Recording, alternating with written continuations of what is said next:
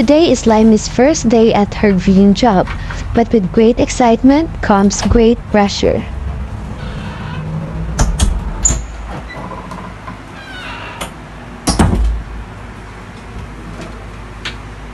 What should I wear? It's important to dress well at work. Looking professional shows you care about your work and make a good first impression. And it also makes you feel confident. Mom. Yes, Miss Comandante. What if the company has a casual dress code? Is it necessary to go formal? Good question. Business formal is usually the safest choice to dress. When you start a new job, you should dress professional and serious. And also, don't forget the small details like neat shoes, tidy hair, and not too many jewelries. Laime remembers her teacher's advice and chooses a well-fitted suit, perfect for the office. She also ensures that her outfit is appropriate and fits the company's dress code. She checks herself in the mirror, looking confident and professional. Laime is frustrated again and stands nervously outside a big corporate office.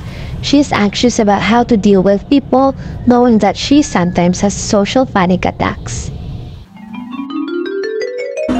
It's important to meet new people at work. When you meet someone, you must stand up, shake your hand, and keep eye contact.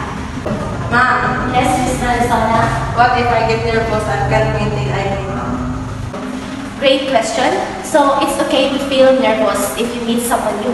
You just need to focus on their nose or in their forehead.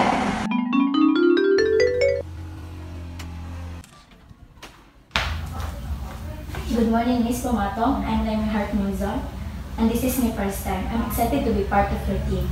Good morning, Miss Laime. I'm glad to have you on board. Come with me. I'll introduce you to your colleagues.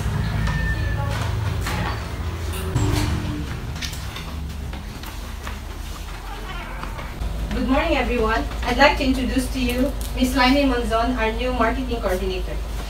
Hi, everyone. I'm excited to join the team. Hi, Miss Monzon. I am Aileen, and it's great to have you in our team. Hi, I'm Ashley. It's nice to meet you. Hi, I'm Madelene Ruperez, the sales representative in the company. Laime is so focused on her paperwork when suddenly the telephone rings. She hesitates to answer the call because she doesn't know what to say. Luckily, she remembers her teacher's lessons about email and phone etiquette. And last but not the least, email and phone etiquette. Always remember, clear and concise communication is the key.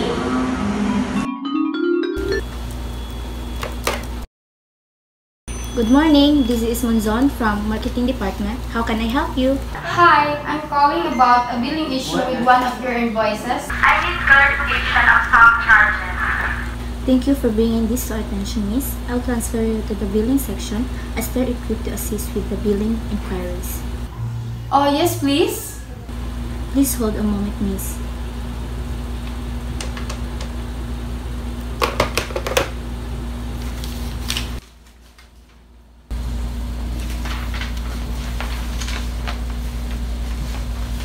Hello, Miss Monzon.